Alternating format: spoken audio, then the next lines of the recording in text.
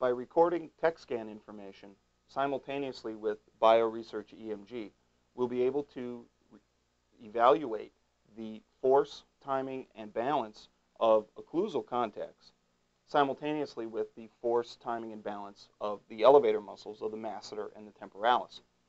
You see on the EMG, we have our EMG light lit, which we can, again, switch by using this button on top. Our ground electrode is attached to the shoulder, and the temporalis and masseter electrodes are attached with the wires plugged in. To begin recording, we need to take the T-scan. We're going to place it in the patient's mouth,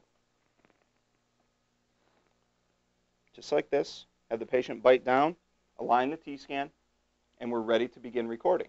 Now, what we're going to do, go ahead and relax, is use the control buttons on the handle of the T-scan to start recording. With the sync program, the EMG will automatically begin recording when we activate the system by using the T-scan handle.